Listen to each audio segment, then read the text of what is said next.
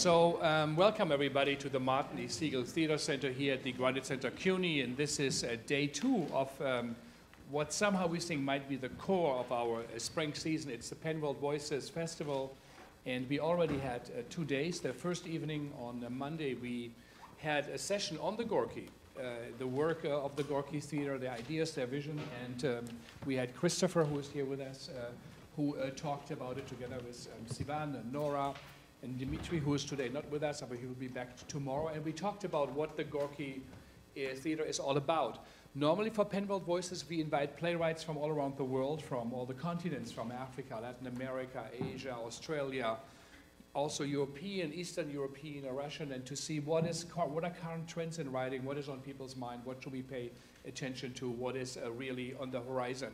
This year, we decided to actually feature one theater, and this is the Gorky Theater in Berlin.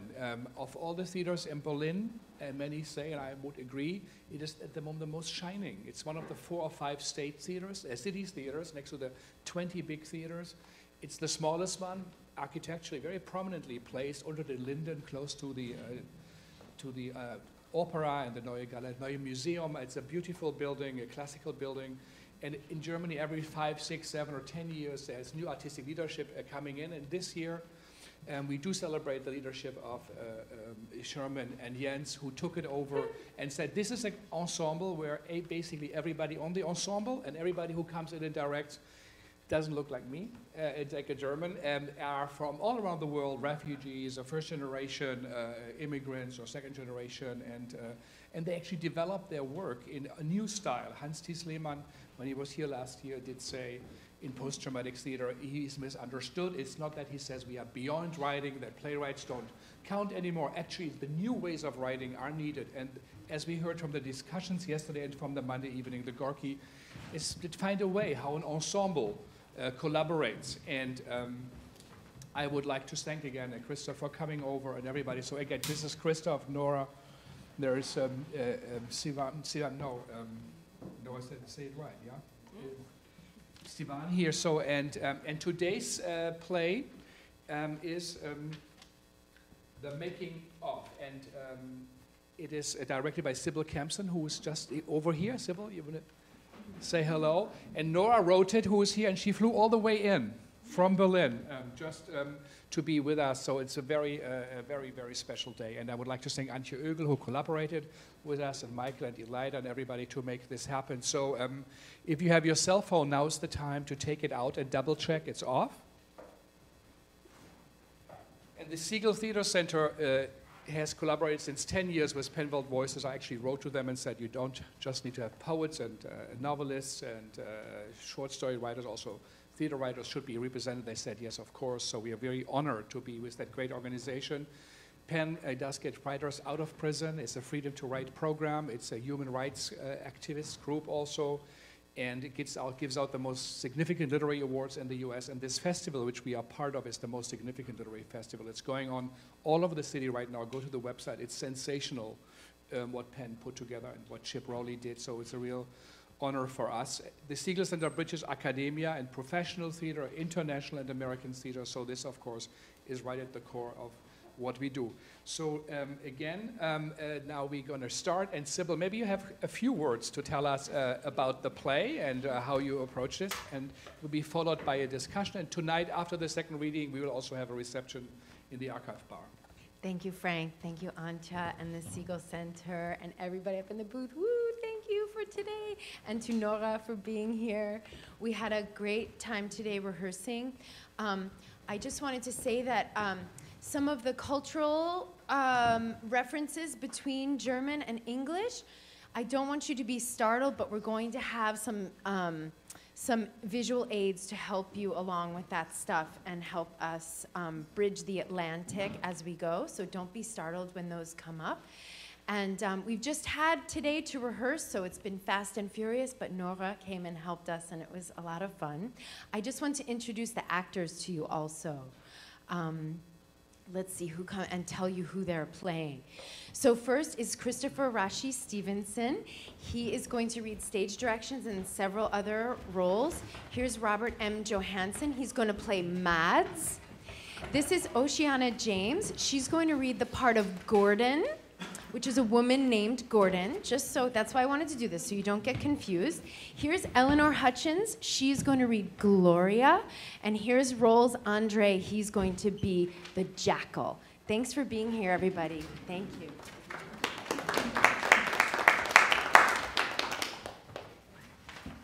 The Making of by Nora Abdel-Maksoud. Act 1, Scene 1. Beep. Advertisement. Project of the century. It was meant to be the project of the century. Wild animals. Cattle, fur, women's bodies, men's bodies. I was lucky enough to play the Batman. Impressive predecessors, Christian Bale and... I've also yeah. gained self-awareness in tantra workshops and sweat lodges, but this was another dimension. We were a family. The girl is a kind of noble savage, a goddess armed with natural instincts. An exceptional team. Even the stunt department. Jiu-jitsu, European champion, taekwondo, mixed martial arts, and...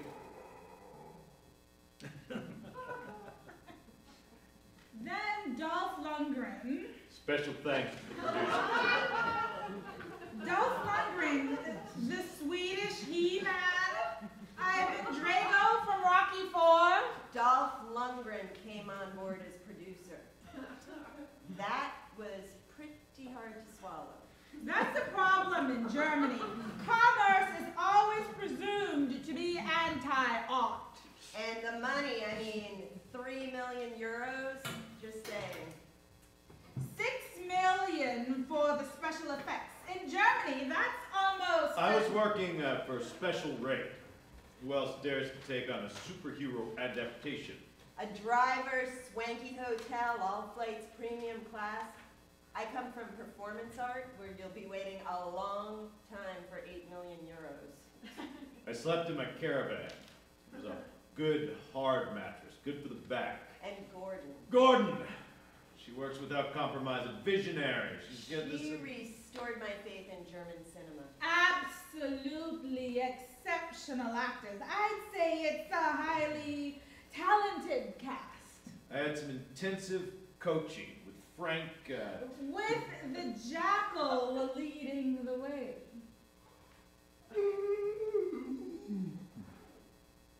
What an instinctive actor. You won't find it in any school. You can't learn something like that.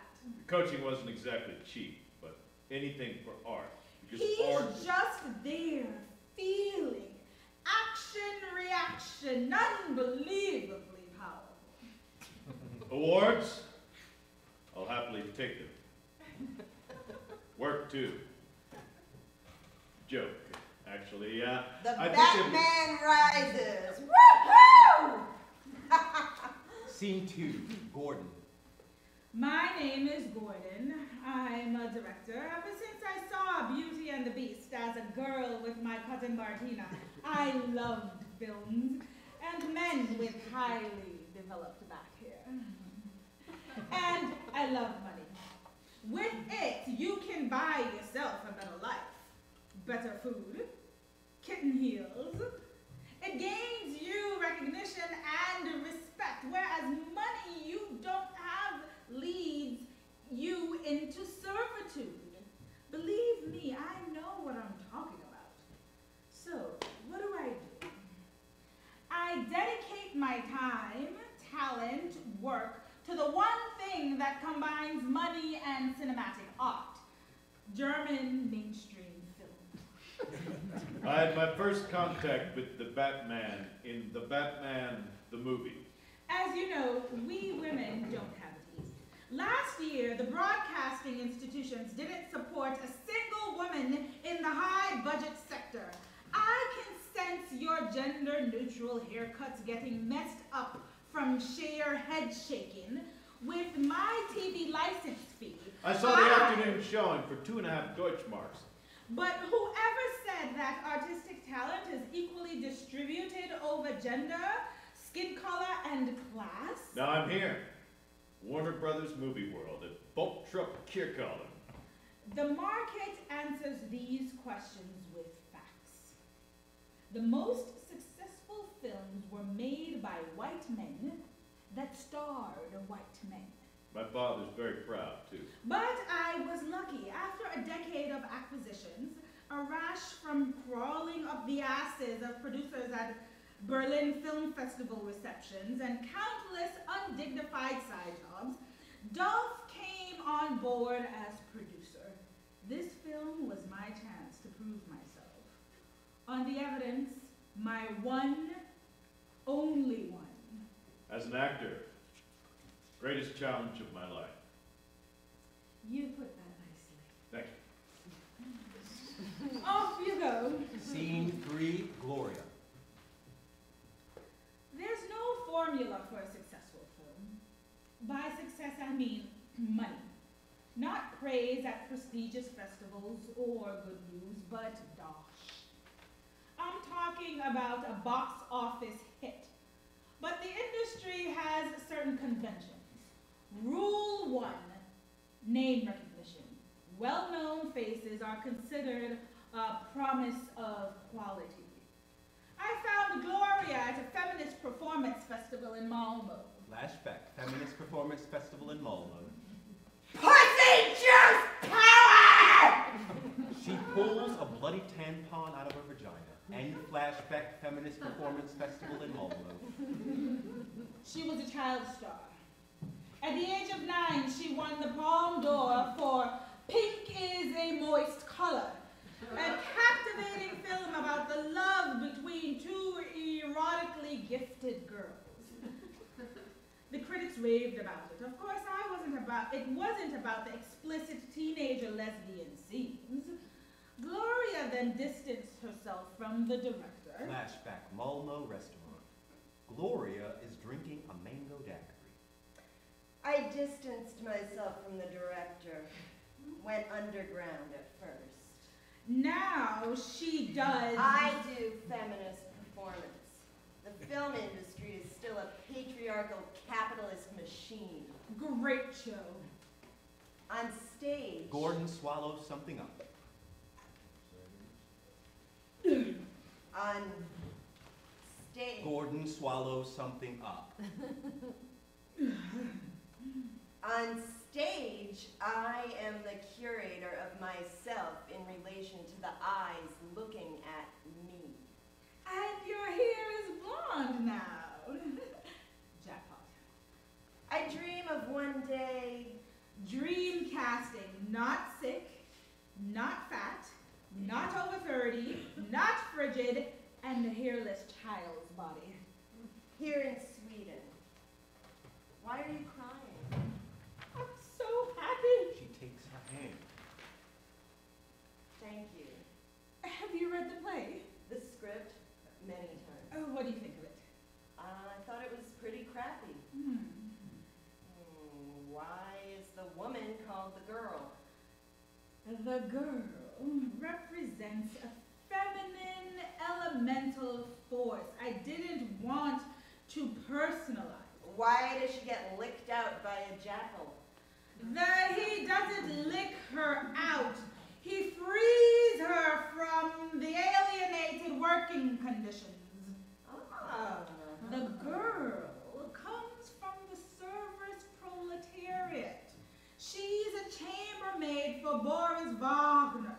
She had a hard childhood, lots of getting raped, crying, and somewhat enjoying it. We'll show it like on Game of Thrones. Gently and aestheticized flashbacks. Then along comes the jackal, an animal, a postmodern libertine. And he liberates her. Why does she have to be liberated? Now I have her. Race, class, gender. Gloria, race, class, gender. Yes. Nolan Bateman was a white, heterosexual, cis man, a privileged multi-billionaire vigilante. Do you feel represented by that? No. We need new perspectives. Your feminist peep show was sublime. Oh, at the moment, I'm trying to de-eroticize my body. All this being shiny and smelling good, it's masochistic. The Batman Rises isn't about erotic capital. It's about a woman's pleasure. In the Western tradition of thought, female sexuality is still reactive. Women may be satisfied, but may not admit to their own desire. What heterosexual man wants to see a beautiful blonde woman standing by her desire? None. Who demands her pleasure? None. Who masturbates vigorously? Who has animalistic sex and comes noisily? None! No one wants to see that! In this film, they'll be shagging like there's no tomorrow. Shaman-style shagging for female power. The jackal doesn't actually mount her. He bows down as he licks. I'm in. End flashback, Malmo restaurant. It was that simple. Race, class, gender opens the heart of every performance artist. Scene 4, reading rehearsal, showdown.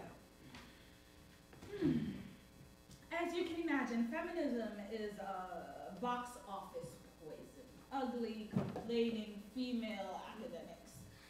All that howling about eating disorders.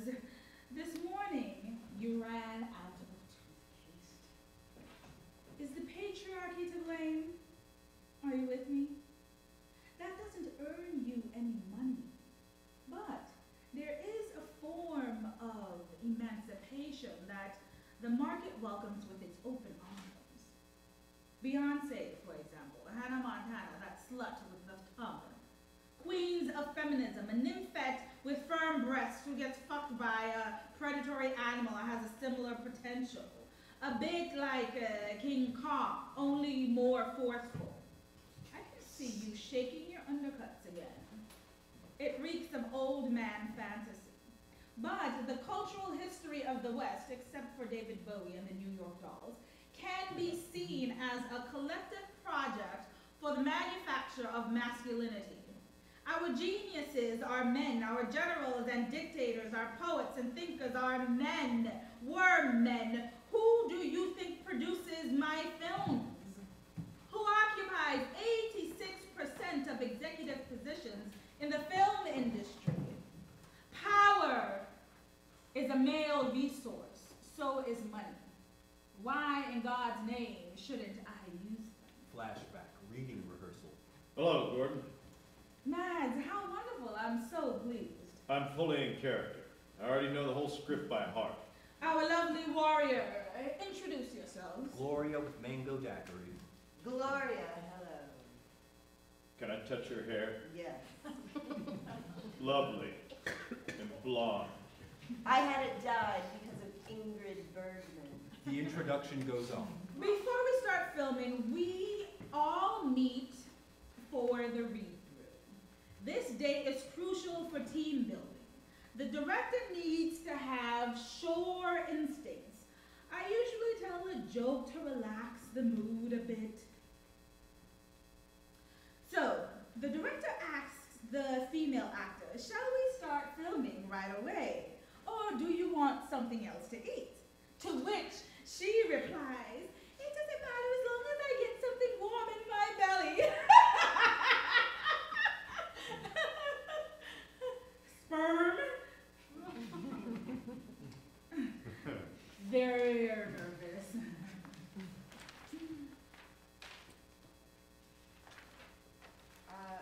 Which scene are we doing? The showdown. Jackie! The jackal enters and is introduced to the colleagues. Everyone is visibly tense. Team Jackie. Jackie, team. We'll start with the showdown. The jackal senses something. Everybody is scared. That's okay. He's caught a scent. And sit. Action. Whatever it is, it's nuclear. How long till it explodes? 35 seconds. Steady on! Maybe he's hungry. That was his line. Easy now, mate. Competition. Gordon likes it. Those are pure instincts. Don't worry. Everything's gonna be okay. Gloria sits down on Mad's knees. This is an extremely intense encounter for me. He has to get used to it. Do you think I should give him A treat, yes. Do I throw it or do I give it to him like that? In the palm of your hand, no sudden movements, nice and slow. Like that? Flowing movements, exuding calm. Gloria feeds the jackal a treat. Again, Gordon goes to the front right. I'll watch from here. Action! Whatever it is, it's nuclear. How long till it explodes? And flashback reading rehearsal. When you make a film, the first week's box office results determine your success. The second rule of marketing is pre-awareness. Films that people talk about sell. The guy in the audience doesn't have to love the film, just talk about it. In The Reverend DiCaprio fights with an animated bear. He jostles with a bunch of pixels and gets an Oscar for it. Our jackal is real. Jostling is the most G-rated euphemism for what he gets up to with Gloria. And people say that European cinema doesn't cross boundaries anymore. Scene 5, jackal. It was the first time I'd worked with a jackal. Gloria with mango daiquiri. You can domesticate it, but to really... An archetype of wild... An archetype of wild elemental masculinity. We never knew if it was going to attack us. The jackal was kind of afraid of me. It wasn't easy. And the stump But I got him with... after Heath Ledger's performance, it was clear we had to think outside the box. You can't communicate with him. You just get this paw coming at you. Scene 6, feminine directing, love scene.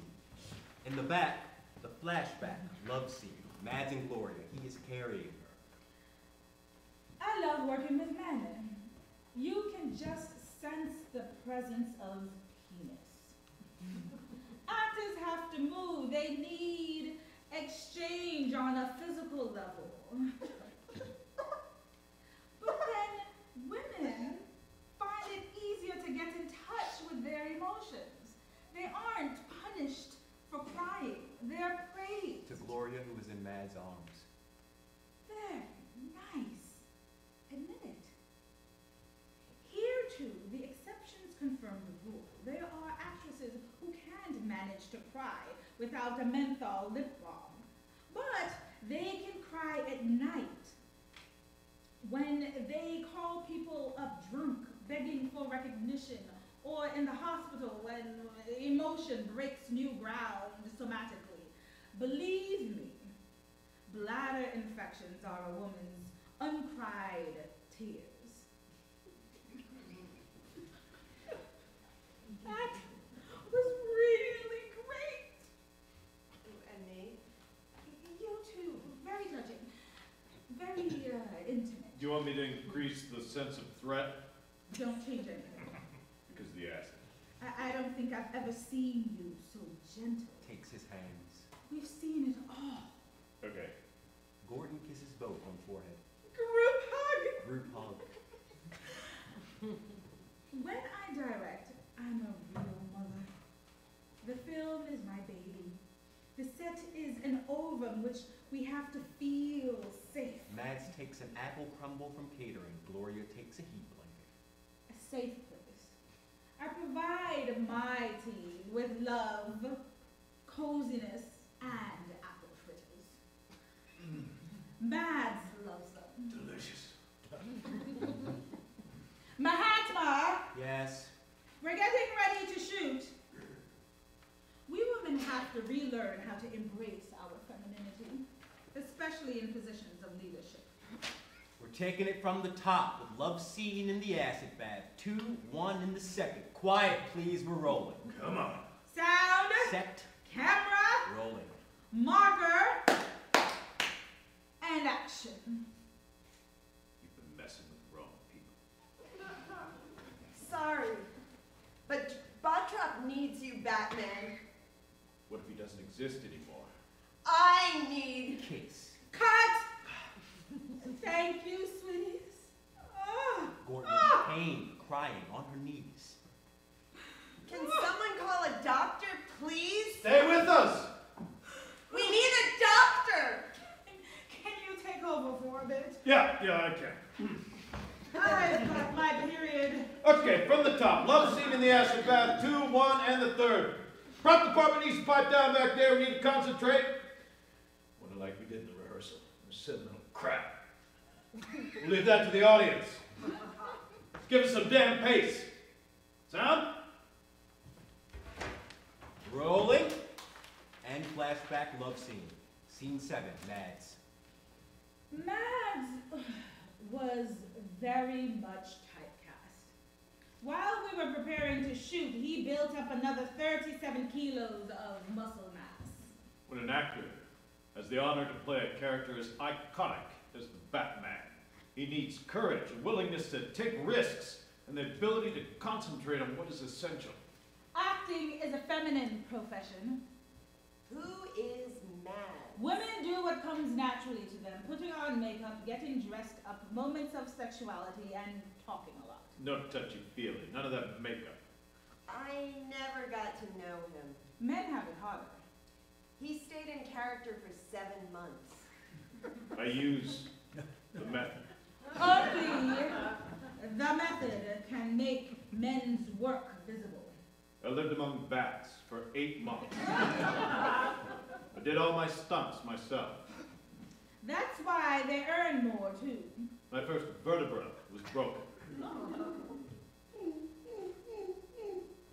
I'll take it easy now. We know how important work is for the constitution of the male self. The bat suit weighs more than a bat suit has ever weighed before. Even more than Christian Bale's. He was the Batman. The boys. It was eerie. Boys. It's like riding a bike. First I did training, but now it just happens. Then the showdown. Scene 8, showdown. That's how I decided. The stunt double said he was going to fly up to the Boeing in the unit helicopter so he could abseil down. I was tied to a 7-meter truck about to do a stunt. I turned around and said, no way. On the wing of nose-diving Boeing 737, that view over Bottrop Kirchhallen. Fight scene with a real jackal. I want to experience that myself, buddy. In the showdown, the Batman finally experiences the majestic redeployment of his masculinity. Voice machine breaks. Of his masculinity? Holy shit. I think the voice machine's broken. The battery ran out. I don't understand. I pressed it here. I told you it was a cheap piece of junk. His vocal cords are worn out. Bloody thing. Clear your throat. Fix the voice machine. I think the batteries run out. Mads is preparing for a historical buddy movie with Peter Dinklage. No, I'm not. Byzantium 9th century. He's The son of a fallen emperor. the officers of the heir of the throne emasculate. Well, what's that? Snip, snip. Since then, he's been sounding He plays a castrato. I'm not a castrato. because of the method. The voice method, really impressive. I'm not a castrato. Shut up! The camera's rolling. I'm not a castrato. You've been calling me that on set for 6 months. I don't want the voice machine. It pinches. The plaster of the cable pulls my hairs out. You signed a contract saying you do the making of with a voice machine. Fuck it. I don't ever want that thing pointing at my face again. We're promoting my film here, and I don't don't want a castrato in my program. I'm not a castrato. This is my voice. That's the truth. In the making of, I can blather on as much as I want to. Now you can kiss my ass or I'm off. Turn the camera off. Now! Black. Gloria takes a mango daiquiri. Gordon tries to get the situation under control. Gloria fondles the jackal. He wants to touch her hand. Second act, Bright Path. Scene 1, the Batman rises. What is pop? What is film? What is fiction? The bat... Myths, which penetrate people's everyday lives. Gloria with mango daiquiri. Strong women frighten men. The Batman comes out... The girl is a strong female character. She works as home help for Boris Wagner, the Batman. At the beginning... She loves him, but she senses that something isn't right. He's not being straight with her. The Batman's having an existential crisis. The sexes are in crisis. Look around you. Men are insecure, women are overwhelmed. The world thinks he's evil because he's taken original guilt upon himself. He's sad, drinks too much, he has suicidal thoughts. Personally, I find that so crap, too. I mean, honestly, he still pays her like shit. The gender pay gap. She sacrifices her desire to have children to her career, only to fail at the glass ceiling. He loves her in spite of her university education, but his Willie ends up not in her, but in a sexual continual reflection loop again. 30-something educated couples. May I touch your nipple, beta? I mean, why? Then the jackal comes to Bartrop City. Because allocated roles are what make passion possible. Because the beast falls in love with beauty and not with his hairy classmate. All the others see a monster in the jackal, but his only crime is to be wild and untamed. Jackal organizes an anarchic underground army that brings about chaos in the city. Sexually, too. There is an inner history of masculinity. It's buried under the dust of 40 years of Emma magazine and overgrown with armpit hair. The girl joins them. She's naked, but politically naked. She frees herself by going back to nature, like Antichrist. Women, nature. Man and woman, Mars and Venus, two polar opposites. During the shoot, I sometimes had these intellectual moments. When the girl leaves the Batman, he goes into exile. I mean, really, Batman. We women have a strong inner essence. All we're lacking is power, structurally speaking. To Barbaristan. The white man among the barbarians teaches him to find his way back to his inner core by doing a hell of a lot of pull-ups. The girl sacrifices herself to him for the revolution, like Lysistrata, only in reverse. Mainstream film is a factor in social order. Then the jackal turns out to be a beast, a rapist, murderer, and terrorist. If the buying public is confused, it creates orientation. The balance of Western civilization is at stake, and the Batman has to reestablish it. But let's be honest, Boris Wagner, who can live up to him? I can. No, Yes, I can. not with that voice, my friend. Gordon takes off the mask and the muscle costume off the Batman. What are you doing now? People, you're on. It's time for the Gloria Tickles Jackal interview with advertising gimmick. It's here in my script. Gordon puts him on position. You wanted the truth, you're getting it. Mads wasn't a typecast, as I mischievously claimed. What comes next? Flashback casting. Holy shit, that's not in my script. Scene 2, casting. Lights! Flashback, casting. Pleased to meet you. Are you ready? We'll start off with the showdown. The jackal, the girl, and you are on the wing of a Boeing 737 approaching Bartrop.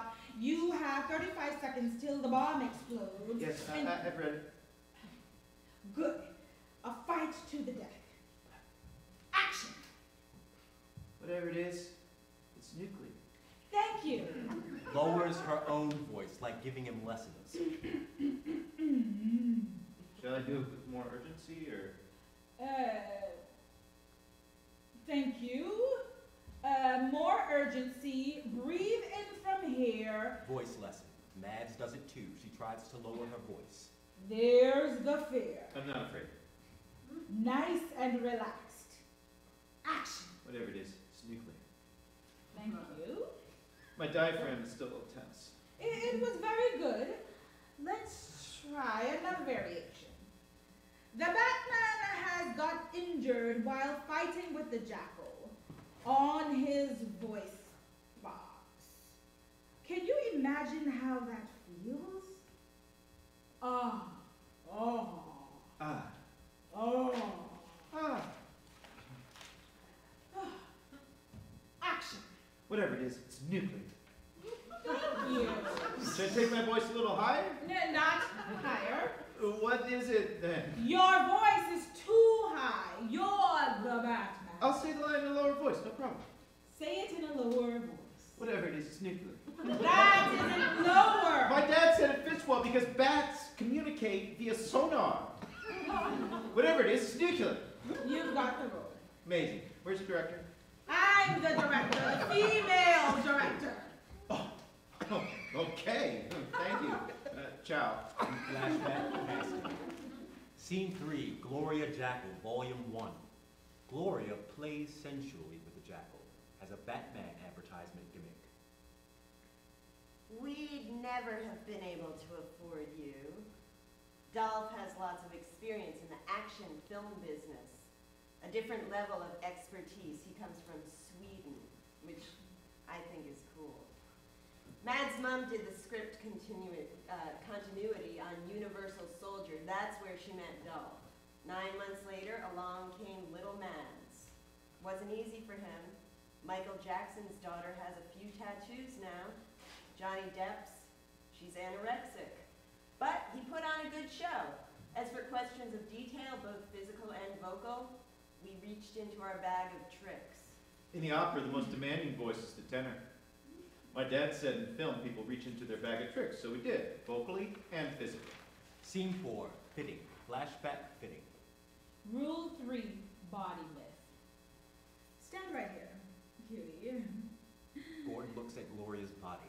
Simone, this is Gloria. Oh, blonde. Yes, I was in Malmo. Are our bodies replacing religion?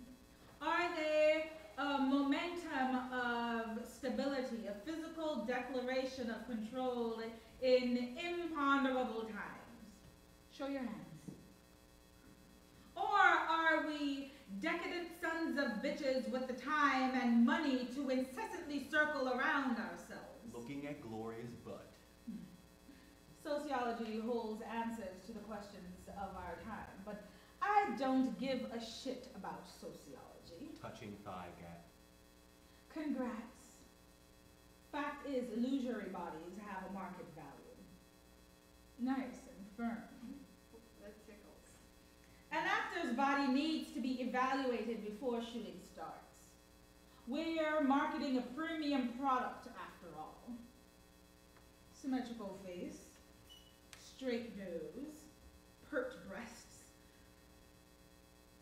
In women your age, breasts are often start looking like floppy dog's ears. Don't you ever wear a bra? Never. Gordon makes a gesture of happiness. Looks into Gloria's panties, anxious. Simone! Hair! We'll have to see that. We'll have to shave you, love. Why? So your skin can breathe better. I had to shave for pink is a moist color, too. I don't like being forced to shave, Gordon. Sometimes a little lie helps. We're wondering whether the girl should get a nose. Why do I have to shave? Your whole body. Triangular runway. Brazilian. With no man's land or without? With. Deal. Go to Simone, she'll make a cast for the nose. Remember the hashtag outcry over Michael Fassbender's Willie in Shame? Male nudity is provocative and brave. A willy wants to act, to dominate and rule, and not to stay within its object status. Women, on the other hand, can be naked but not ugly. The bravest thing that an actress can do is therefore the nose. Don't get me wrong, nobody would cast a dog. Look at that woman. Do you want to see a predator licking her out? You take a model and stick on a nose on her. Charlize Theron in Monster got the nose. Nicole Kidman in The Hours, too. Sticking a nose on means bringing the Oscar into view. Look at that nose. Of course she didn't get a nose. Look at you, all flirty and expressive. For that, you need a minimum of class. Mads is jogging on stage. Keep your composure, be sensitive. Well, what is that? A necklace for my dad when I sent him the second part of the pendant. So cute. Touches How, his bicep. how big? 30 centimeters. Respect. Box office poison. 32 if I tense it. I've been doing Krav Maga with the stunt coordinator. Do you know what your duty is with this film? To tell stories. But even more than that, we create icons, like your dad. Heroic tales are indispensable for the people out there. Do you understand? I'm not stupid. Did your dad take care of you? When I turned 18, he gave me 600 Swedish kroners for my driver's license. You were lucky. Little boys need role models, especially fat, unhappy little boys with absent fathers. You're their idol. Your body allows them a boundless, ongoing dispute with their own southern nonsense. Ahmet, Dustin, Ricardo, air your room, stop wanking and take back control. Terrific. So, now, let's take this and convert it into perfection. How tall? 1 meter 76. We can cheat with height, 1 meter 76. Maria! Maria does costume. Simone does makeup. Hi. Hi. Hi. Hi. They have a contagious disease, so they stay off stage. Now, no one's ever gone out of here unhappy. They all say wow on the first day of shooting. Shoulders must be wider. Okay. We need more of a V in the waist. Noted. Pectoralis, you'll get a hero's chest. And flashback. Fitting. As long as you treat your actors with love and respect, they can take it. My dad played Ivan Drago. It's not always easy to compete with Ivan Drago, but I prepared for the shoot conscientiously. I worked with a stunt coach in Berlin, but compared to him, I sometimes didn't get enough respect in pre-production. What are you doing? Time for my perspective. No. Yes, it is. Flashback fitting. Mads perspective. Teeth. Mads shows teeth. He's got brown bits in the cracks. That's for my sandwich. Tooth out of position. You'll adjust it.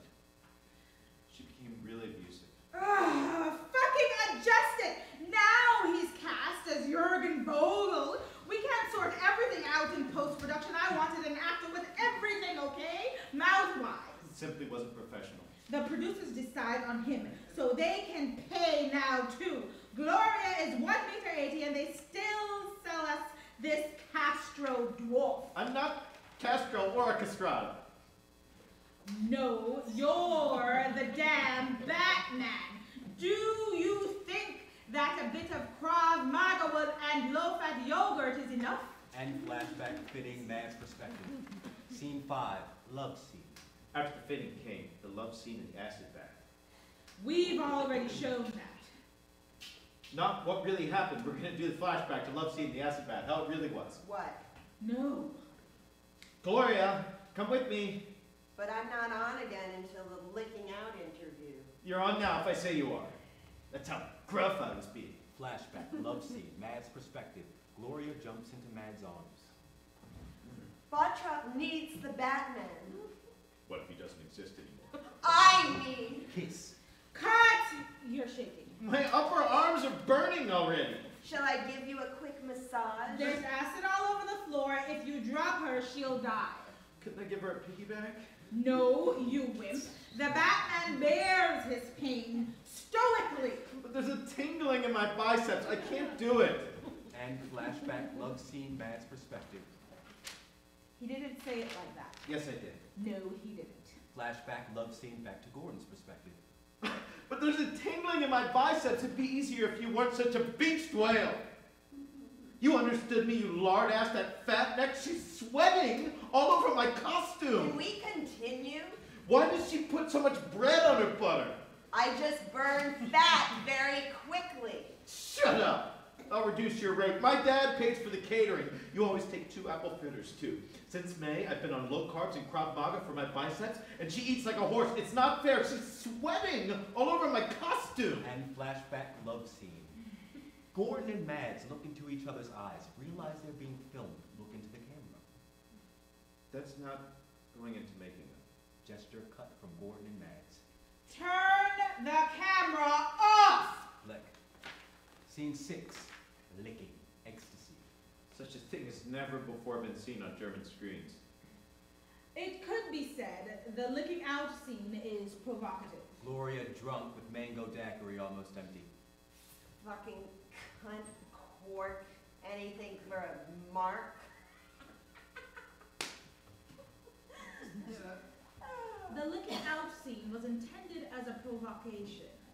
We all agreed on that. That's why we could go so far. The girl is actively looking for the object of her desire. She's in full effect, a kind of Shamanic. Let me finish speaking! Shamanic witch. Unleashed. The problem with emancipation is that people aren't allowed to say what they want to. That even autonomous women still dream of dominant men. It's like I was running wild! A game of potency, domination, and control, and nature's holiest wonder. I think they tried it with a cup at first. Then bologna sausage. I thought it was important that people see in Jackie something other than a hairy warrior. Then meatloaf, then mozzarella, that Italian sausage with the face. It was like a kind of disillusion of boundaries. I had to give myself to the animal. Fairly radical. It was a game with intensity. In the end, it was liver sausage. It began head to head. Who pays for all the sausage? Who does? Makeup considered a vaginal prosthesis. Dad pays for the sausage. But that would have falsified the moment. The male jackal doesn't eat until the female is full. Whether it's art, let's just all smear ourselves in liver sausage. Ecstasy. Would I have liked to trade places with the jackal? Yes, I would. I demanded an open set. I wanted everyone to stay in the room to expose themselves to a situation. The loss of control was rewarding, pure. It made sense that we all had to be naked on the set, supporting our colleague. My pleasure. Our colleague, the Batman, coming on his day off to support us. I thought that was impressive. I can't help thinking about it whenever I see liver sausage. You question your own sexual life at a time like that. All smeared in liver sausage. Our bodies were covered in liver sausage. It was the most political scene of the whole film. Scene 7, Gloria Jackal Volume 2. Gloria! Gloria fully drunk. Shackles. Jackals. Shackles are actually very timid animals. Give me your paw. Now he's excited, you stinker. Are you sick? It's a disease. Malthus smellus. We had a little period of settling in together. That's when I learned from the animal trainer that it's important to clarify the ranking order. If he doesn't listen to you, you grab him by the neck and signal that you are stronger. Grabs him on the neck. Give me your paw. Gives paw. You did that nicely. Want a treat? He enjoyed that scene so much, he's getting boisterous. Now, I can't imagine a better acting partner. An animal forces you to remain authentic. If you shoot a love scene with a jackal, then that's reality. You don't have to act at all. You're a wild animal. He didn't read the script. I did. Where's the syntax? They say all the best actors are dyslexic, so as for jackals... I'm not a jackal. They understand everything we say. You understand everything else. I wanted to talk to her about Bordeaux. She said she preferred white wine. Oh, at first I had to get used to his smell. Just like I had to get used to hers. From the second week of shooting, we called her Don Promio. I tried to just breathe through my mouth. Did we wash you properly? Wash?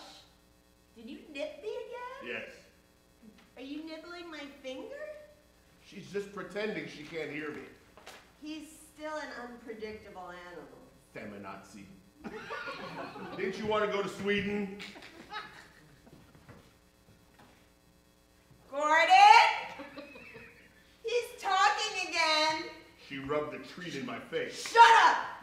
What are you doing? I'm chilling my face. This guy just marked his territory. I couldn't stay inside. What's going on in here? He's talking again. In the middle of a tape? Shut up! Now let's clarify the imbalance of power here. In truth, during the licking out scene, there were complications between the actress and the director. No, there weren't. Yes, there were. Get ready. Here comes a licking out scene flashback. Oh, it's my favorite scene. The flashbacks aren't in my contract. I have to sort it out with my agent first. Jackal gives her a mango daiquiri. Okay. Fallacy is color. Truth is light. Scene 8, licking, truth, flashback, licking out scene. Light, Gordon with headphones and a salmon bread roll, looks into the Watchman. Next to her, Mads from the yard, grunting and licking, Gloria and Jackal. If she does that again, I'll send her packing. Can you give me softer lighting on No Man's Land and bring me the 650 up? A bit higher. Can we clean that up a bit again? Yes. I thought this was a closed set. You want good lighting, don't you? Set! And action! Gloria moaning from the back. Ah! More virgin, more whore. He's sniffing. Don't take so long to get down to it. Just lick. No teasing. Not so, with your tongue. Touching Mads. More intensely. Such a thing has never been seen before on German screens. They always yelp like that with me, too. What's she doing? Cut! She's snoring. Comes on stage. I think she fell asleep. Gloria! Gloria comes on stage drunk. Mea culpa, boss. I wasn't with you for a second there, but Jackie was doing a great job. It'll be a radically sensual film. We have a huge problem here. That's a refusal to work. Get Dolph on the phone. Phone comes out of the ceiling. Hey, Dolph. We're shooting the sex scene with the jackal and the actress isn't available. Physically unavailable. We need someone who is available. Of course, naked. Yes, a real jackal. We have liver sausage. There must be someone in Bartrop who'll let herself be licked out by a jackal for money. Then in the vicinity.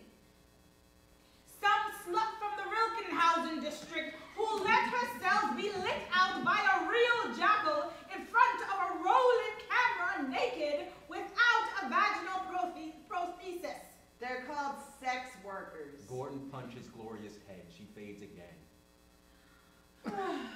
Tell them, it's a feminist film. I'll wait. Gordon makes her decision.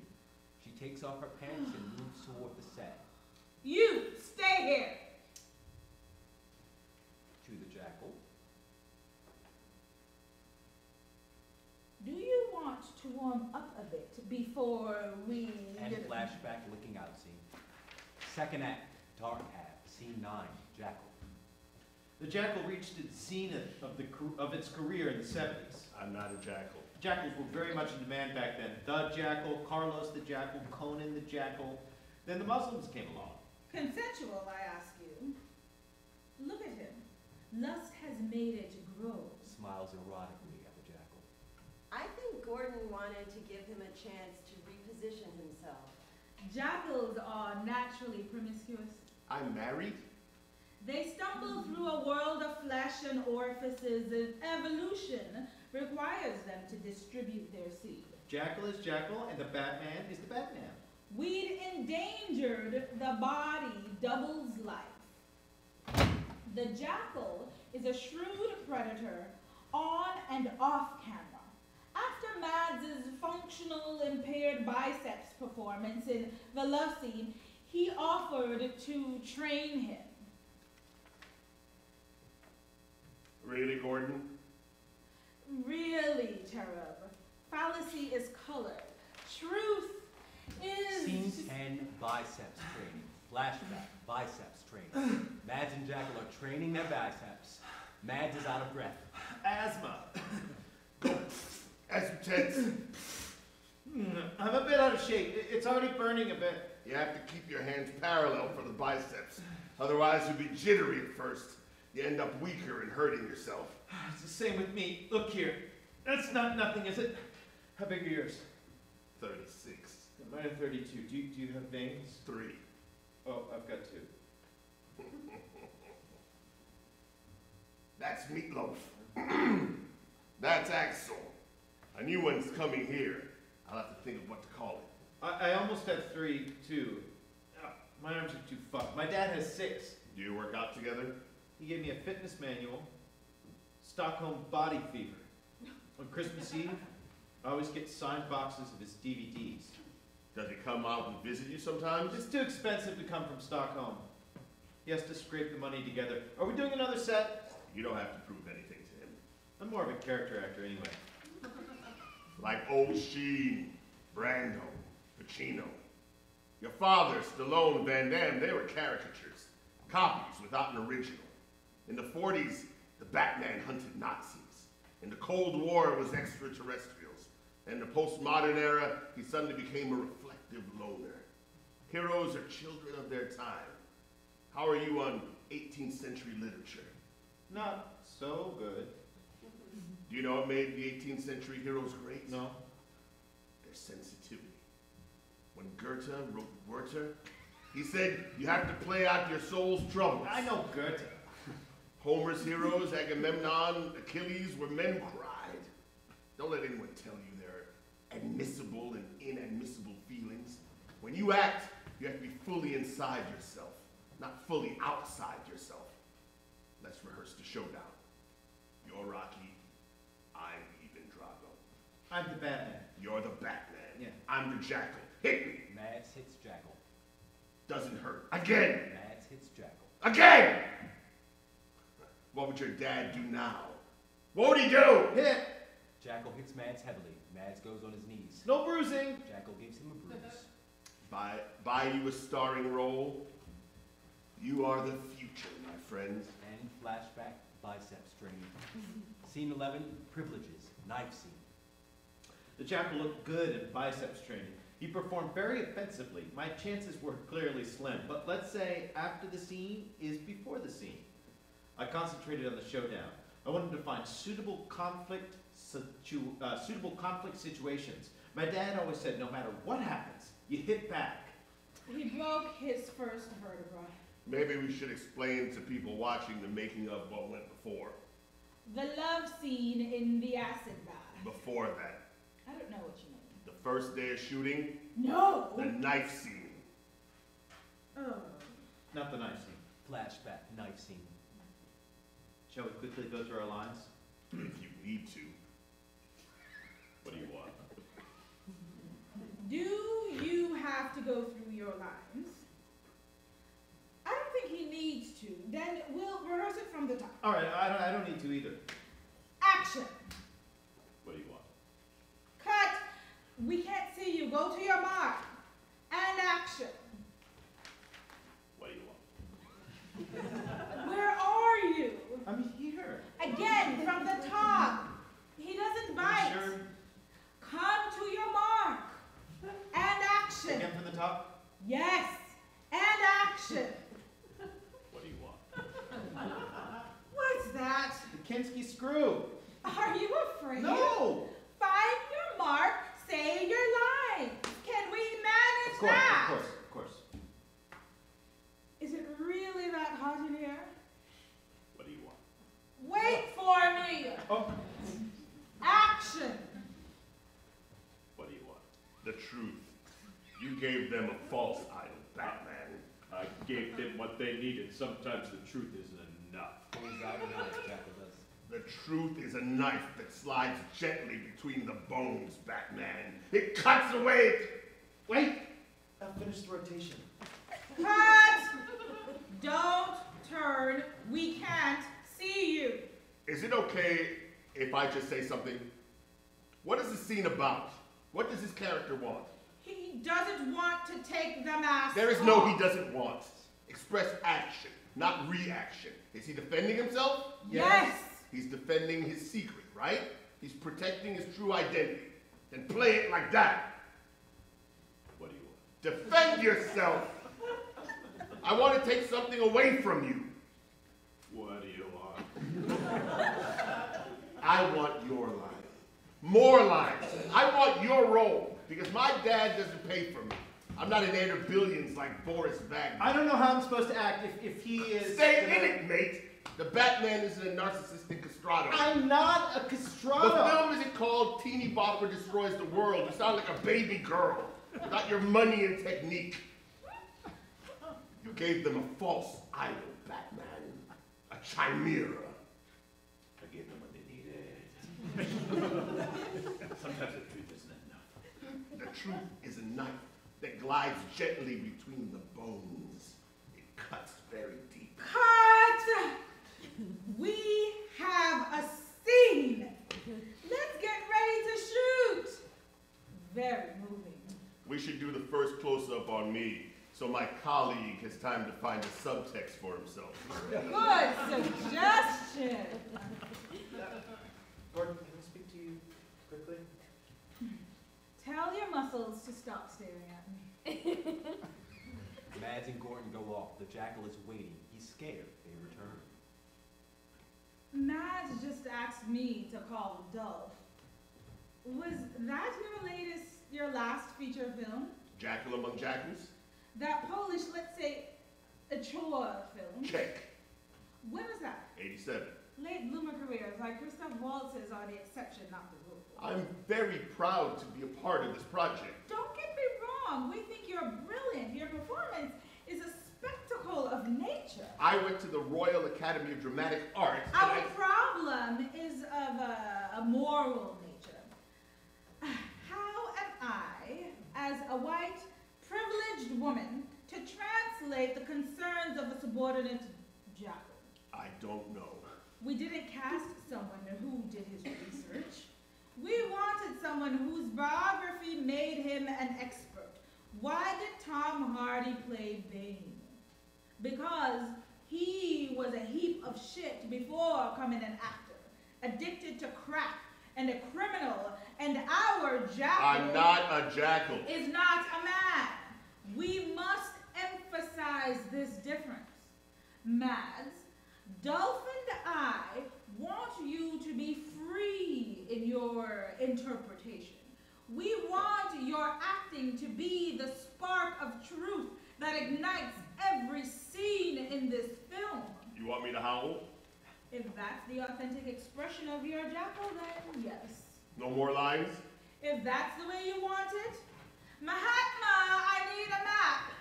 I've lost myself in his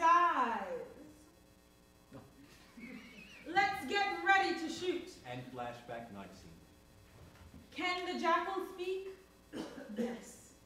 Did he learn his craft at an elite school? Okay. Has diversity become a sales concept? Guilty. Rule 4, identity creates markets. His job is to embody it as best he can. Ours is to market it as best we can. Of course he'd like to speak, but what is it, my friend, the cook says? If you can't stand the heat, don't enter the kitchen. I don't know any cooks. Scene 12, Showdown 1, flashback, Showdown. Whatever it is, it's nuclear. How long till it explodes? 35 seconds. Do you hear that? He's coming. Get the president on the phone. Let's leave the civilities aside, Batman. You're Boris Wagner, heir to an empire, the Prince of Bottrop. You would have to travel miles to find someone who doesn't know your name.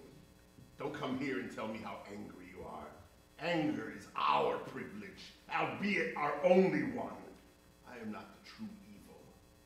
I am the necessary other. Bam!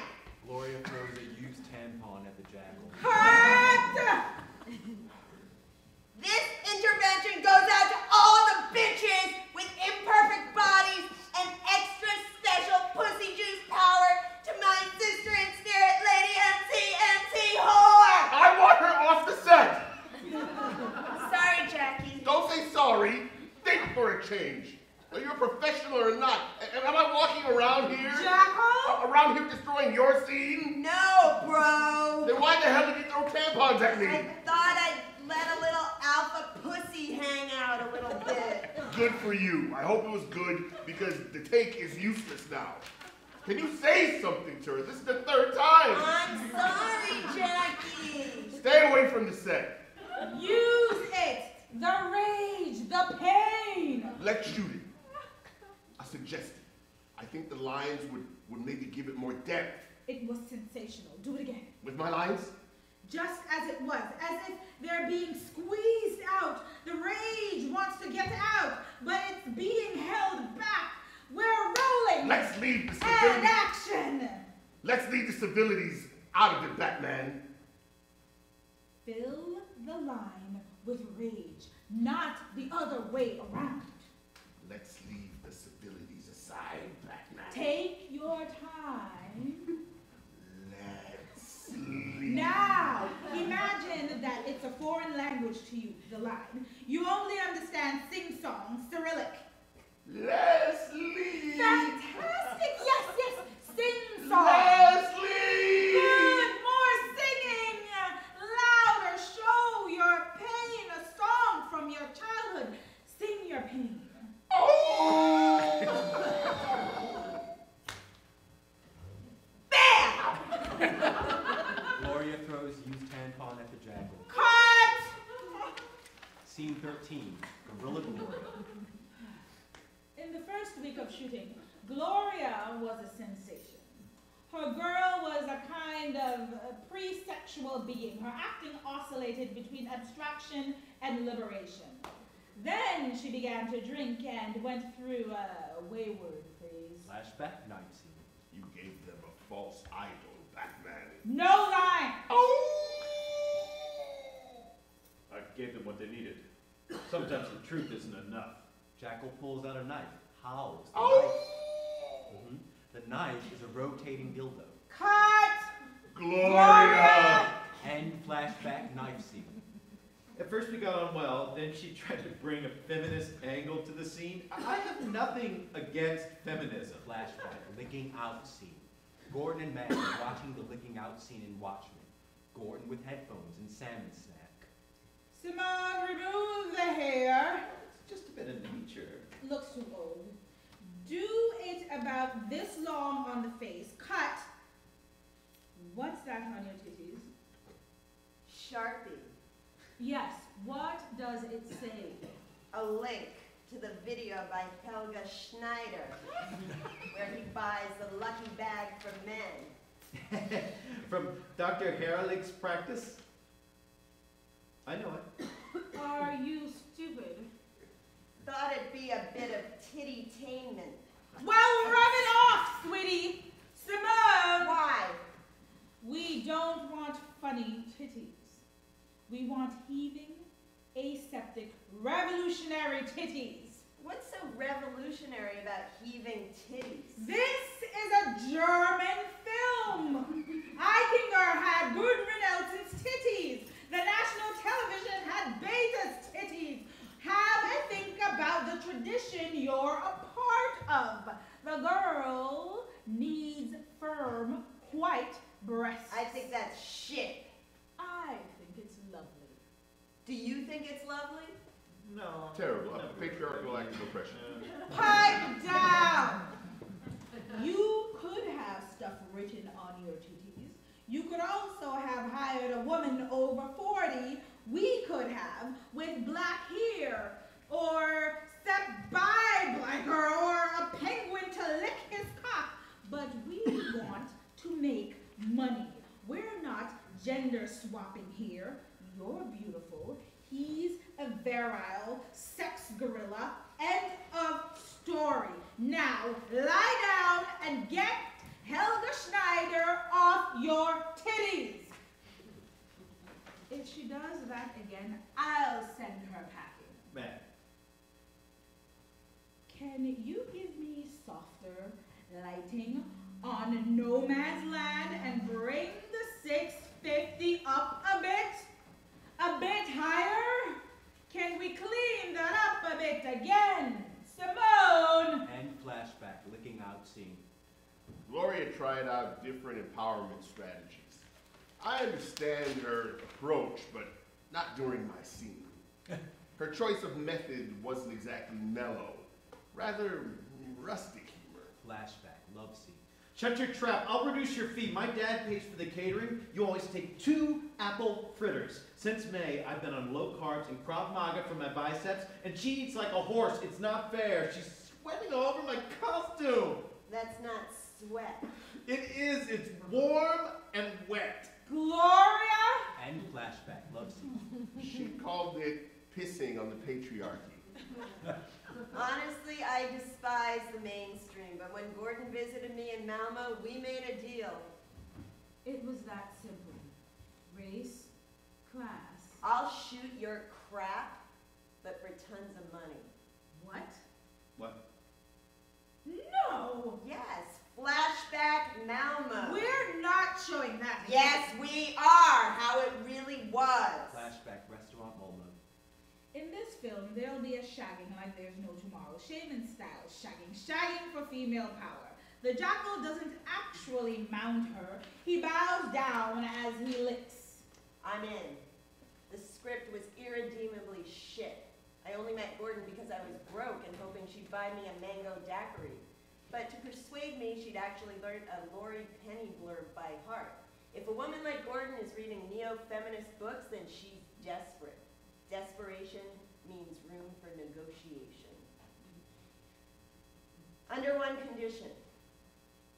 You want me to get naked. Yes. Titties. Yes. With or without nipples. With, 150,000. is that a joke? 160,000. Pussy? Another 150,000. With licking. With licking, 200,000. Will you do it without? Without the vaginal prosthesis. Yes. Without for another 500. Deal. Damn. And flashback, restaurant Malmo. Back to showdown. You're earning 410,000 euros more than us? So in total, you're earning 410,150. Yes. To play the fuck bunny? That's right. Why are you throwing tampons at my head? Because I don't need the money anymore. How can you not need money anymore? After pink is a moist color, I got offered fuck bunny roles in Germany. The girl is not a fuck bunny. She is a strong, sophisticated woman who compensates for her childhood traumas with bisexual escapism. That is totally 2017. I can name you 20 German films with strong, sophisticated women who compensate for traumas with bisexual escapism. And Thea, Gordon swallows something up.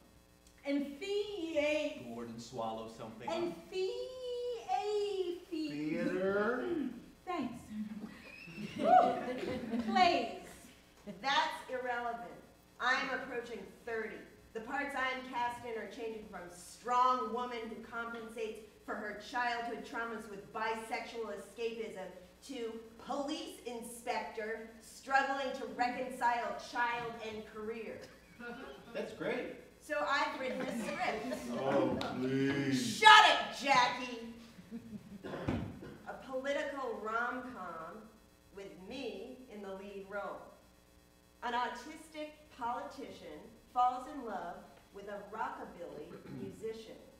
They found a left-wing party, and smashed the system with Fender guitars. I had support from the German Film Board. What? But the ARD wanted to move the action to the Nazi period. The lead role was going to go to Nina Haas rather than me, and the band to be replaced with Max Raab and his Palace Orchestra because of its educational mandate. So I renamed the project Hillbilly Vandelenen and submitted it to Sweden. Why in Sweden? Really, Jackal? Really? Yes. Scene 15, Sweden, song. Gloria starts singing. Melody of Petula Clark's Downtown. Gloria as the lead, the rest is the chorus. If Germany film industry has given you a hangover, then you should go To Sweden. There they have cinemas that reveal whether their films pass the Bechdel test. The Bechdel test. They do it voluntarily, I swear no one forces them. 50% of all films are directed by women. In Sweden. People have a right to get married and even to adopt no matter who they're humping. In Sweden, Where they build the bridge. Sweden, I love you, Sonda Noren. check it out, Manuela Schweitzig. Schweitzig. Nowhere else in the world do so many women work in superior Underwear. no positions. Yet the birth rate is higher than in Germany and other EU nations. Maybe this isn't only due to the fact that Swedes fuck more often, but also to politics. No Tax benefit for married couples in Sweden. Fathers take parental leave and no one looks at them funny. Here we call it the gender craze. Oh, Germany, don't be a silly sod. Do you think Your trashy TV helps us. 30% of speaking women parts? 7% more than Sweden. I dyed my hair blonde Sweden. especially. The ends are super dry now. No more Nazi films with Nina Haas in the lead role, a rockabilly musical. I want to quit. The Swedes, they have Aki Kaurismäki and Mads Mikkelsen, and who the hell do we have? Okay? They're not They're not Swedes. Swedes. But they're Scandinavian. Yes.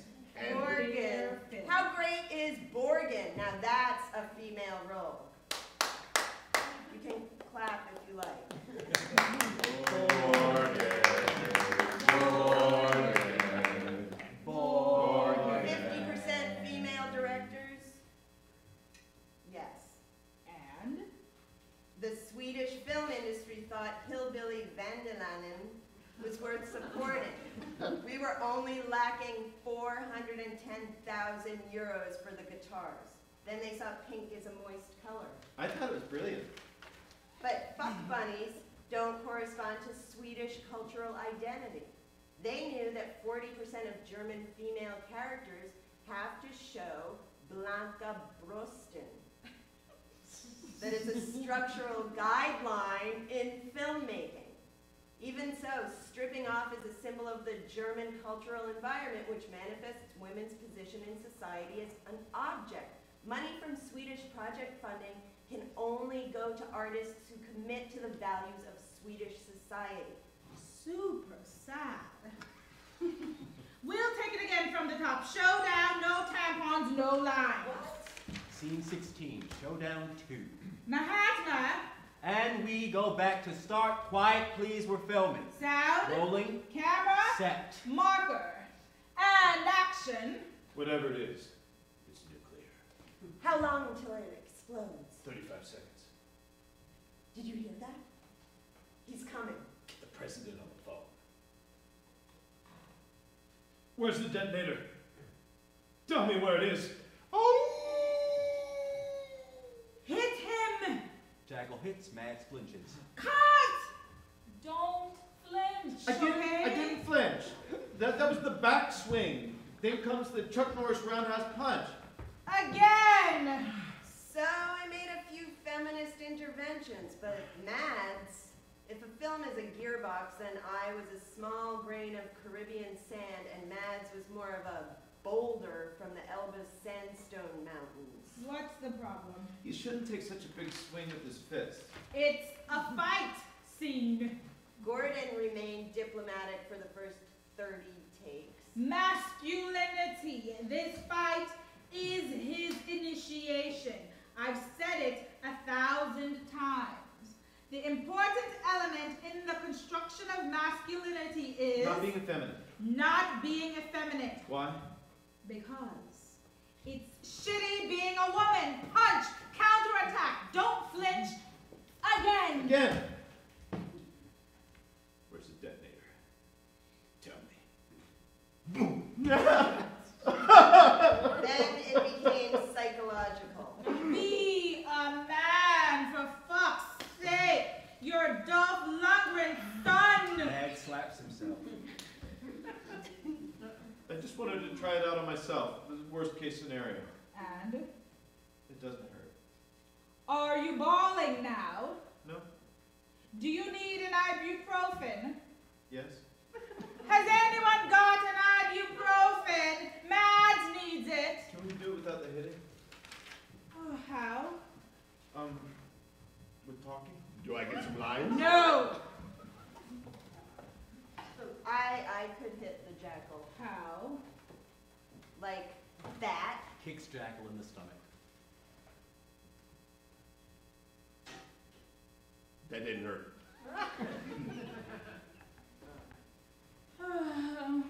Gordon consoles the Jackal erotically. What is that supposed to tell us? His paw's getting too close. Even she's not afraid. Even she. He didn't give her a bruise during biceps training. You gave him a bruise. He gave him a bruise. Because he's a wily scavenger. And you're a helium cowboy. He's discriminating against me. Can he talk about discrimination? Come to terms with your genital primacy now. Shut up. This all feels pretty uncool, if I'm honest. Take your 410,150 euros and stick it up your ass. Ouch. I'm sleeping in a caravan. If your dad earns money with my titties, that's okay, but it's not if I do it. He didn't mean it like that. I'm leaving now. Leaves the set. What? I don't have the feeling that this is a safe space for me. That's not on. If she's allowed to leave, I'll go on strike until there's gender equity in the pay. Jackal wants to leave also. Wait a minute. We're shooting the showdown. You're all staying here. The whole set smells of rotten salmon. I'm doing my best. We all are, trust me. You can't all just leave. I'll kill myself if you go. I really fought for this project. We know. I just want you to know that. I fought. I can't go back to where I come from. I don't want to go back. Where do you come from? I come from the from the theater. Scene 17, theater. Forgive me. Don't touch us. We had no choice. You always have a choice. Everything suddenly made sense. For me, the film industry is new territory, but we might have noticed earlier that Gordon has a different background. No offense. Flashback catering. Gordon sees the catering for the first time. Does Mahatma have all that? Where's the kitty? It's the catering, it's free. She fills her pockets and mouth with salmon rolls. And flashback catering. We had to stop filming twice because Gordon had eaten too many salmon rolls. And the set always smelled like rotten fish because she was secretly stashing away the rolls in her excitement, and then she'd forgotten where she put them. The excitement was more for show. Her style of directing had a theatricality to it. Flashback, licking out scene, Gordon and Mads observing the licking out scene in Watchmen. Gordon with salmon roll. Gordon angry with salmon in her mouth, screaming to the top of her lungs. Come on, clearer! Bring it, you cunt! What? What? No, not what? Act! Speak up! That's provincial shit! These are monolithic lines. You should get them, you cunt! I can't understand a word! Gordon, Yes, Mahatma? you have to put on the headphones, then you'll hear. And action. Remove the hair. It's just a bit of nature. It looks too old. And flashback, licking out scene.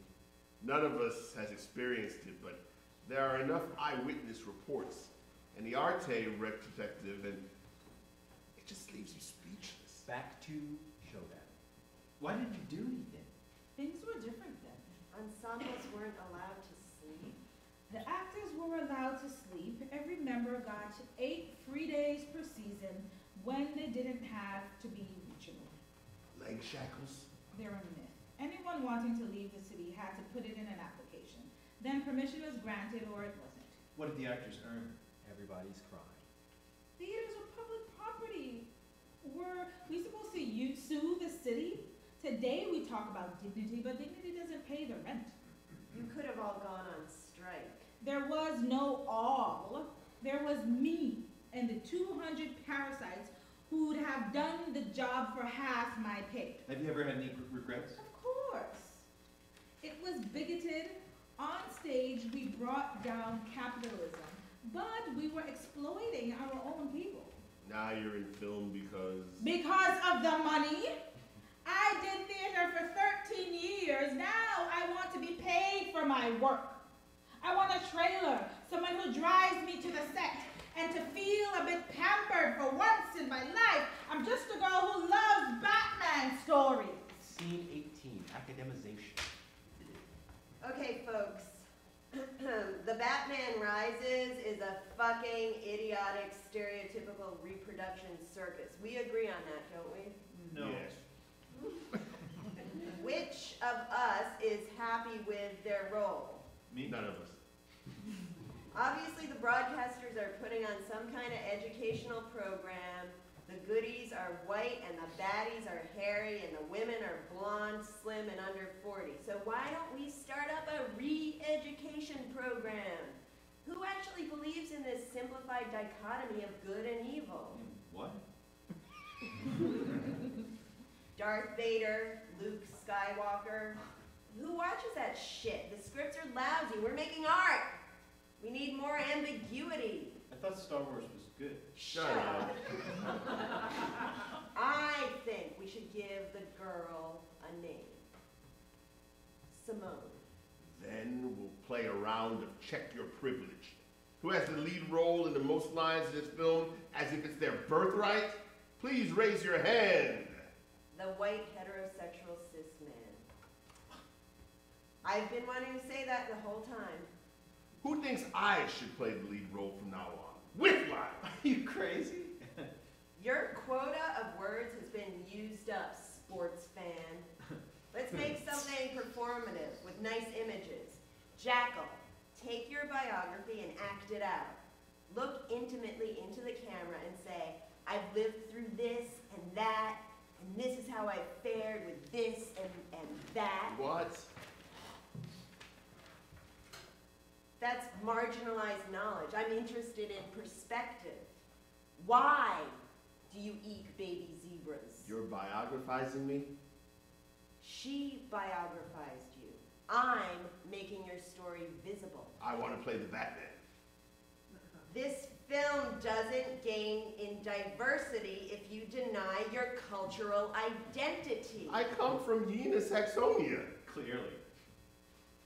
Are you a woman? No. Are you a woman? No. Then why do you talk like a woman? That's cultural appropriation.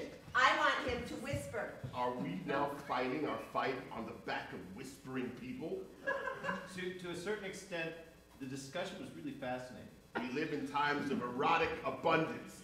Bare breasts have lost their shock value. But I want to show my tits! Let her show her titties! She wants my tits to be firm and aseptic. You don't want them at all. The devil knows why, but they're mine! And I demand prerogative of interpretation at last. Then at times there are too many Latin words in a sentence for me. You're vaginalizing yourself? I am not vaginalizing myself. In Stockholm Body Fever, there are tons of foreign words too for muscles. And my dad said it was important to learn them because some muscles do have a name. Muscles that don't have a name aren't considered when working out, and that's shit for the muscles, but also for the whole body. A performance entitled Menstruation Matters is not vaginalization. You can vaginalize yourself, but you don't have to. Marina Abramovich was hanging off her labia in the MoMA already 40 years ago. And still, she earns 23% less than Neo Rock. That stupid asshole. What are you arguing about? I'm a woman. I'm not a jackal. And And he she will will never never know know how how that that feels. Well, you'll never know how it feels to be the son of a producer. Check your privilege, man. I won't act with him. I won't act with her either. The shoot is over. Scene 19, the Batman rises. No! Let's finish filming now. I don't know what you've got against Star Wars, what you're arguing about, or who you want to make a re-education film for, but if those are your lines, then only rich, educated people will understand them. Sorry, I'm afraid of Jackie. I know it doesn't suit my role, but he is a jackal after all. I'm not a jackal. No one talking! You're all angry with me because I have the most lines. I don't have to get naked, but that wasn't my choice. There's a pressure to the role. Playing the lead role is also a pressure, and you cannot let the pressure show. But my dad said, if the film is a success, then I could visit him in Stockholm, maybe. Now it's time for the big showdown. The Batman finds his way back to the majestic essence of his masculinity. I can do it, because I'm the Batman. There's a Batman in me, as there is in all boys, as there is a girl in all girls, wanting to be licked out by the jackal. I didn't choose my privilege, but I am the producer's son, and you all signed a fucking contract in which it states that I'm the hero here, so you'll get saved and I'll knock your head off.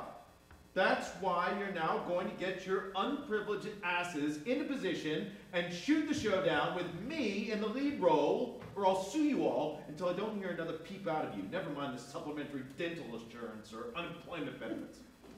Gordon! Yes? Do your fucking job! Everyone from the top, Mahatma! And we go from the top. Quiet, please, we're filming. Sound, Rolling, camera, set. marker, and action. Where's the detonator? Tell me.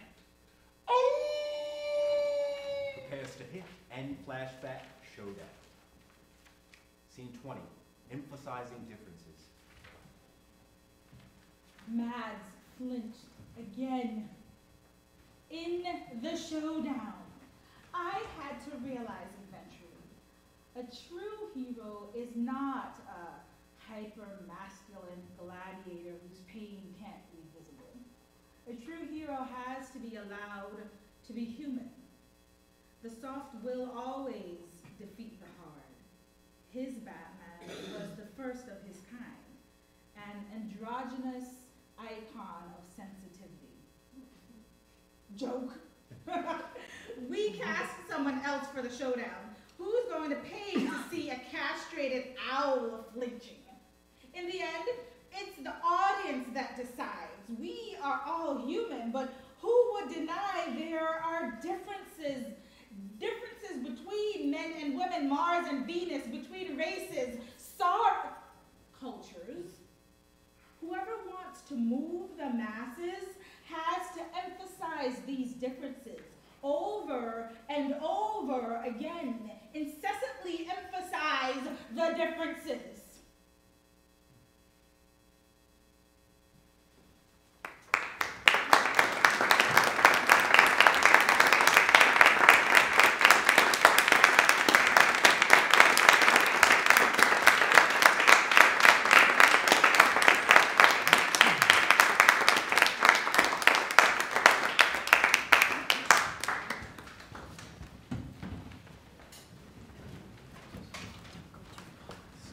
If you guys want, you know, for the discussion. Well, and if you have to go, but we'll have a discussion. And Sibyl and Nora. Only if easy. Only if easy.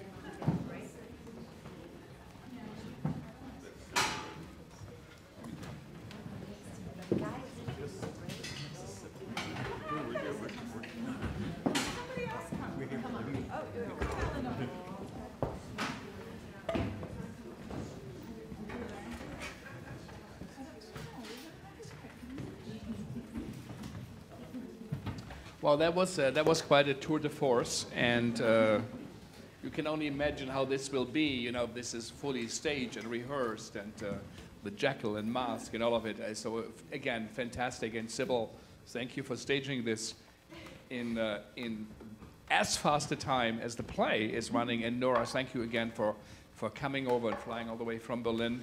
So tell us about the play and where does it fit in your work? I wrote it. Yeah. I wrote the play. And yes, it was a play I did for the Gorky studio. And we were searching a long time for the right theme or the right plot. And then this idea occurred of making off. Because, and I think you guys don't know that, there was a movie, a German movie, about a girl and a wolf, and it was an art house movie with a strong erotic connotation, and it was for the feuilleton. I don't know the English word for the cultural critics in Germany. It was a huge hit, and it was a very young, very pretty actress acting out with a real wolf. And we were kind of. I was sitting in Kreuzberg with a bunch of actresses that I used to work with almost every time. So this is like my working family. And in the process of pitching ideas to the Gorky, we found that subject pretty interesting. And then I told it to the Gorky, and they liked the idea, so I wrote this piece. And what did you discover writing the play? What did you discover writing and working with the ensemble on the play? What did you research, and what came out of it? What surprised you?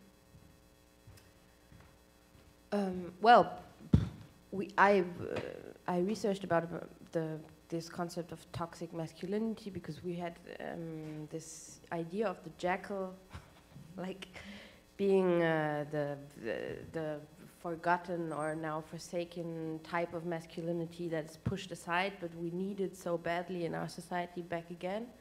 So that was a direction of the research. And then we had a workshop with the actors and actresses. Was like 6-7 days, I guess, where I was just talking to them and listening to them because, of course, they had the expertise on German film business.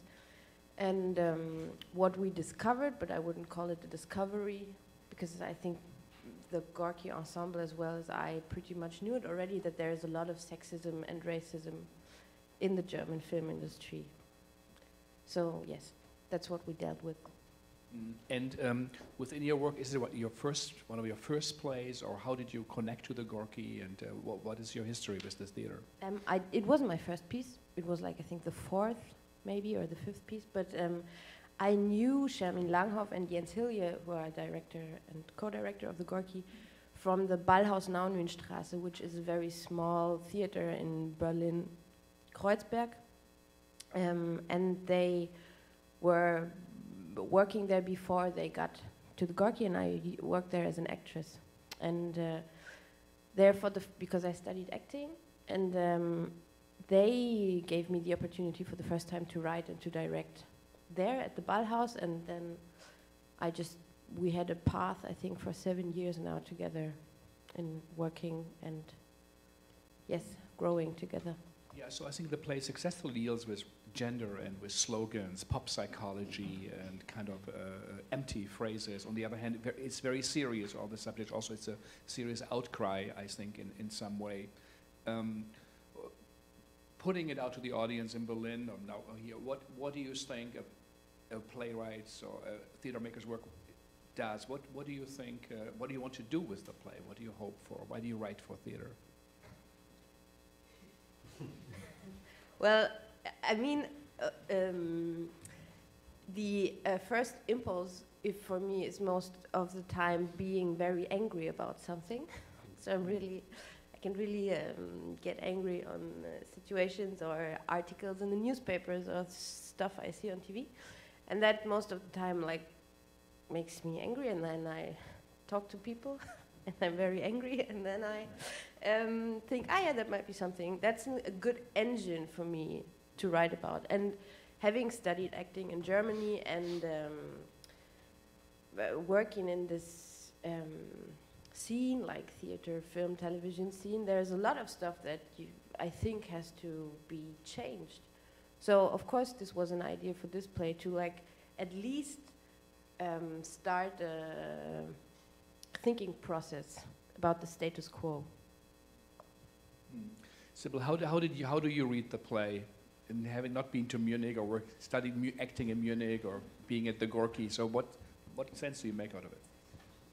Well, right away, as soon as I picked it up, I felt like the performance energy of it was really strong and clear. So I was not surprised when I found out that Nora is also an actor.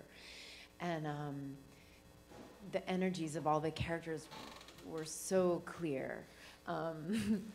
It was no problem for me to immediately start thinking, whose energy is this, that I know here, and who I work with in my own company, who would it match with so beautifully? And so that was the first thing. And I also recognized not just anger, but wrath for me. And I wore my Kalima t-shirt today because I was like, team spirit, because that is also the energy of it. Like, she's like, ah! And it's exuberance, the exuberance of its wrath and its skewering of systems and of things that are so deeply wrong. There is something so joyous and triumphant about that. And it also made me sad for us here in a way. Like I was saying to these guys earlier that I remember when we would make satires like this, when times were better, like in the Clinton time.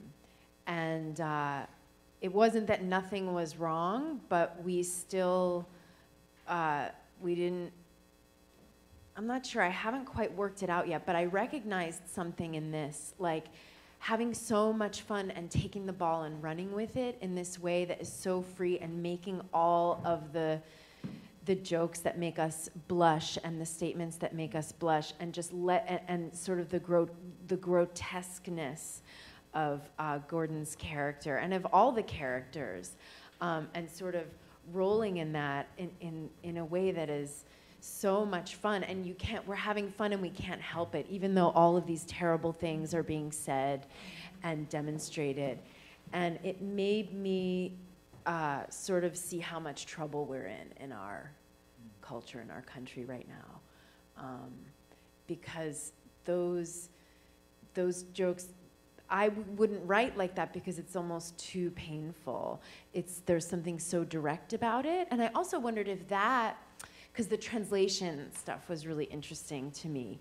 It was something we had a really good time with in rehearsing it. And I don't know German, but my experience of it, having close friends and relationships with people who German is their language, I've noticed sometimes my feelings get hurt when they don't mean to hurt my feelings. And I think because it has something to do with the complexity of the German language and then the directness of the English language, so that and I'm not sure, I'm guessing this, it's something that I've observed a little bit, but that when it gets translated into English, something that wouldn't stab me as like insulting in German does in English, because English is more direct. So there was an element of that in here, and I thought, let's just go with it. And actually, I went back to another time in working with it. And I'm looking at Eleanor, because I've known Eleanor, I think, the longest, like since we were much younger. So, but that was a big part of my experience with it.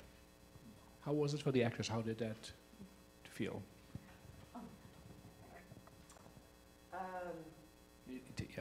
Yes, hello. It felt good. I think that the play is, I mean, at least my part is there's a female fantasy element that you see, like the male fantasies played out on screen and, you know, a little less in theater, but still in theater, but that's the narrative that we're used to. And I've been on the end of, you know, acting on TV and getting cast as like the rape victim, the, you know, crazy lady who has to snort cocaine off of the toilet seat while somebody is trying to fuck her up the ass. Like it's the auditions that I have gone on have been very much like, it's all about that, you know, and it's like after a while, I think, then I hit a certain age and I got a part in a movie and the part was called Middle-Aged Woman. And it was on my trailer. Like it said middle-aged woman. And so I think that, you know, coming from that world and knowing what is expected of women in, you know, of course there's a lot of great TV now and there are a lot of great roles, but it's hard to get those roles and you have to do the other stuff too if you're not like an A-lister. So reading, you know, her play and like it's kind of a female fantasy that you go onto a set and disrupt in a way, like I would never do it, but I see where that thought came from. So for me, it was fun. The whole thing was just a lot of fun. Kind of a relief.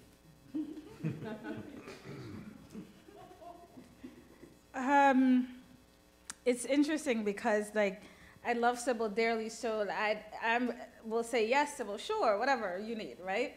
And so then I read the script, and I was like, oh, wow. But I think to add on to what Eleanor just said, like, it's so true. I remember specifically having a conversation with one of my uncles, actually, when I told him I was coming back to New York to live, and I went to grad school, and blah, blah, blah. He was like, look, Oshana, you're going to have to be your own businesswoman because you're not going to get the roles. I mean, and it was a hard whoa, but it was honest, and he was telling me out of love. You know, like, I can name how many, just recently, I think actually for Black actresses, this is where it's a better time than it has been. Because we can name, you know, the Lapitas and the Shonda Rhimes, the writers and the actresses, and they're still even though we have those few, it's still a handful. It's still one hand.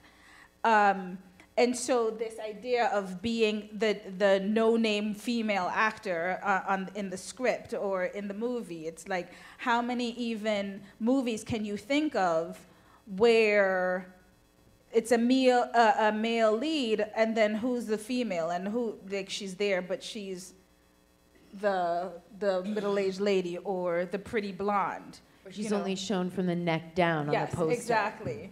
Or, you know, she's the one that you see getting up out the bed that's naked, right? So it was from that perspective also. I really enjoyed the script with the short time that we've had it, just really looking at the commentary from the inside, but really not from the inside, from the outside looking in, but understanding because you're in that field. That's what I really enjoyed about delving into this piece. It also dealt a little bit with the idea of film versus theater, like they couldn't even pronounce it, you know. Is that, and we all of course think, at least in Germany, theater is kind of a higher cultural level than it is here, but do you also feel it's changing, the connotation? Is it so much better to work in film, or is that just a joke in your? No, it's not a joke, it's paid. I mean, and this is like a strange thing to say because we had the discussion on, I think, Monday.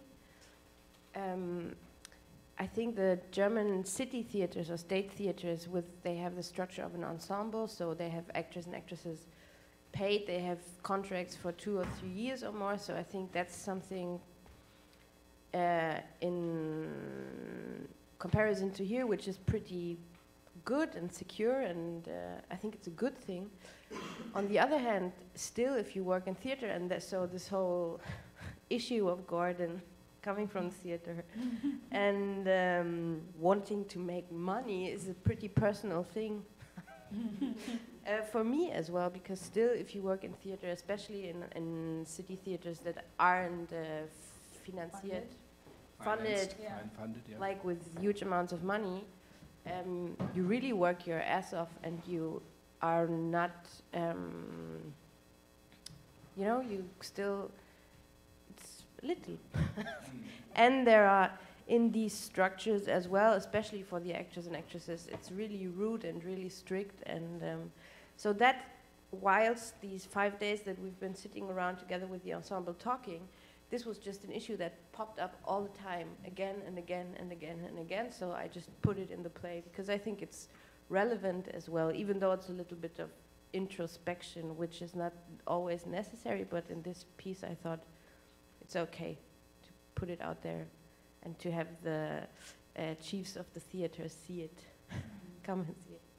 And of course it's a metaphorical, you know, the role of the man in the film or the role of a man in real life, as you know, it's symbolic representation, you know, of bodies on stage and how the way you question it and attack it, and also able to laugh about it, but also say it's a pretty cynical view of it that is close to a reality. I think it really does what theater does. It makes us think who we are, where we come from, and try to give meaning to our times, and that things have to change and that they are changing. How do you, it feels, as Sibyl said, an actor's play, so did you write it also in the Gorky way with an ensemble? Do you rehearse?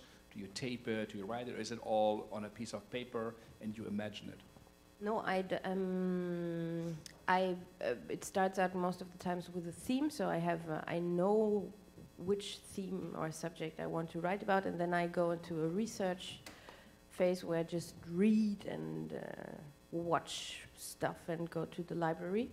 So I put it all in here, and then I have a concept, so I know I'll have these characters, and this might happen. So very rough concept.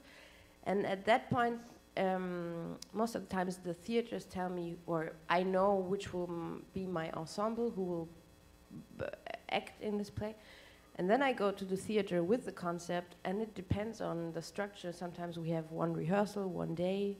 For the making of, it was a huge amount of time. It was like 7 days, where we just sit together and I start to get them into the boat, and we improvise a little and we gather material, and then I go back home and then the writing starts. So then it's like 2 months, hopefully, most of the time. I would like more, where I just sit and write, and then we start rehearsals with the play. It's there. So it's not a classical work in progress thing. The day the rehearsals start, we have a play. That's good. We are a little bit close to time because 6:30 the next play starts. I had so many more questions actually, but maybe we have a bit the light up. And are there some comments or thoughts or something to say? Since Nora traveled all the way from Berlin. Yeah. It's okay.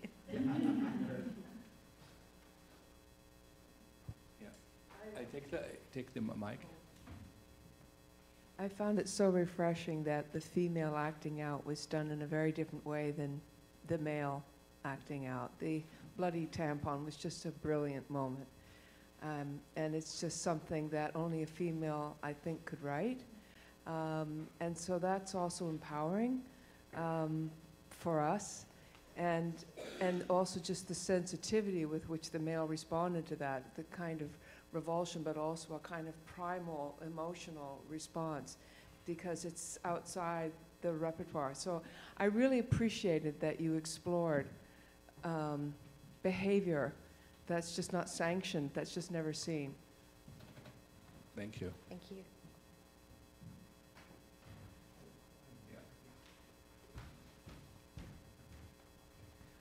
There's a lot of style in this play, for want of a better word. And I'm curious about just very heightened language. It kind of reminds me of some of those 1930s screwball comedies like 20th Century or something, where, you know, just this outrageous director. But does the style play differently when you hear it in English and in the translation than it was when it was done in Berlin?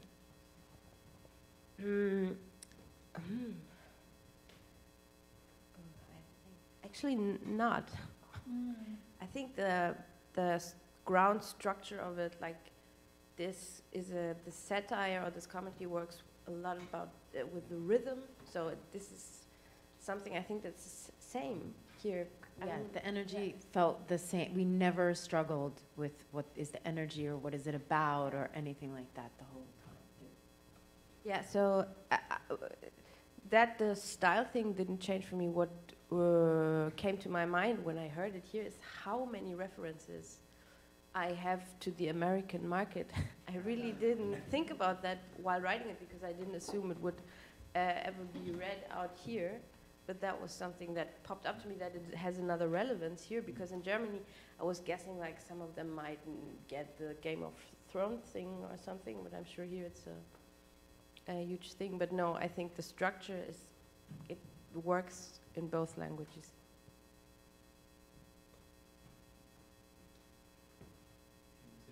Else, I think it's as we said, it's a comedy. Also, people are laughing, very pretty fast, and so.